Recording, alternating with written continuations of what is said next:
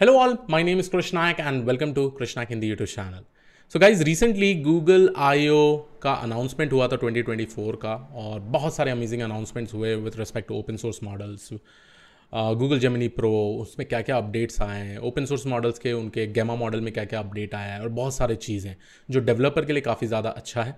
तो इस specific video में हम लोग पूरा उसका इंटायर रिकैप देखेंगे 10 मिनट में.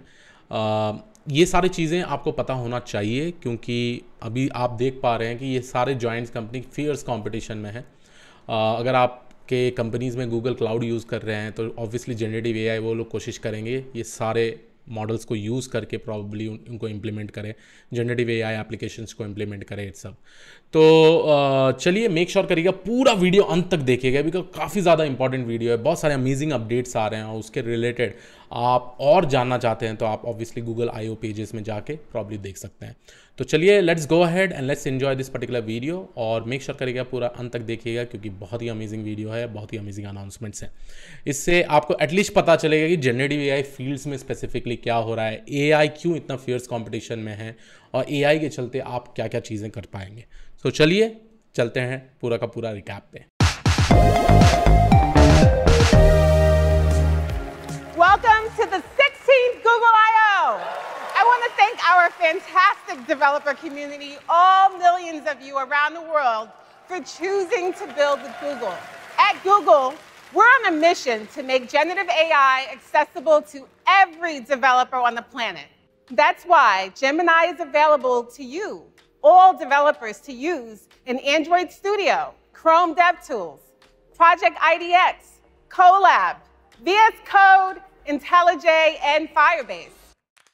We make it easy to start building an AI app with a simple API integration, so you can focus on building the best possible products for your users.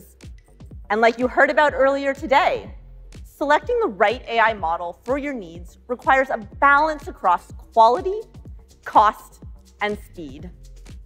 That's why I'm thrilled that Gemini 1.5 Flash is officially open to all developers to start building with today. You can get started using the Gemini API in Google AI Studio, which is now available in more than 200 countries and territories.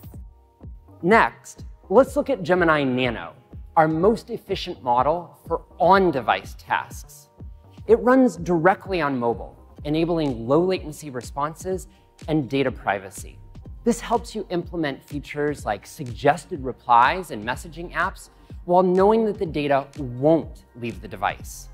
Today, I'm excited to announce that we're taking a significant step forward towards the future with first-class tooling and library support for Kotlin multi-platform on Android. Now, what's happening here is I'm using the large context window of Gemini 1.5 Pro that is coming later this year for Android developers. This allows you to do higher quality multimodal input. Again, what we did here was upload a wireframe to an app and give it a very informative prompt that reads, for the image provided, use Jetpack Compose to build a screen so the composed preview is as close as possible to this image. And also make sure to include imports and use Material 3. So with all these put together, we get a multimodal response back from the Gemini model. Okay, so here it is.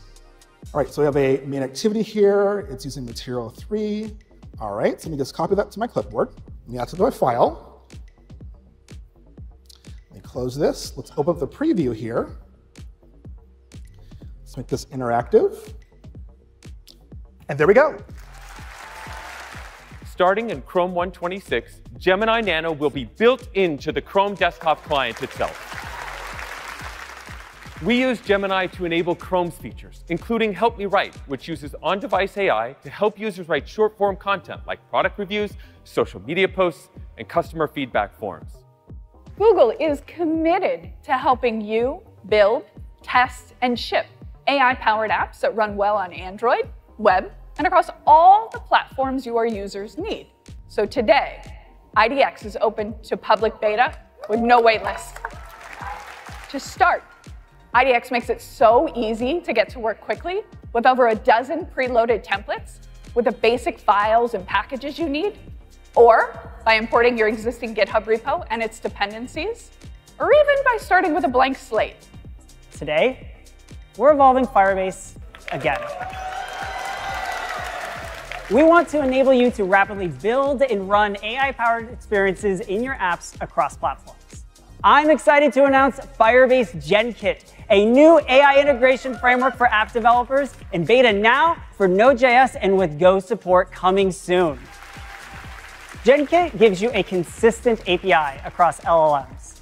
And with GenKit, trying a new model is just as easy as changing a single argument. What about when you need a little bit more flexibility and control to be able to fine-tune, augment, and ground a model for your specific use cases? That's why we released our Gemma family of open models.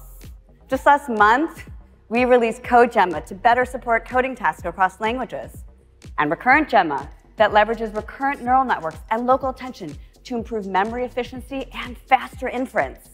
And as Josh announced earlier this morning, we're adding PalyGemma for multimodal image to text and previewed our next generation, Gemma 2, with new architecture that achieves stellar performance and fits onto a single TPU V5e.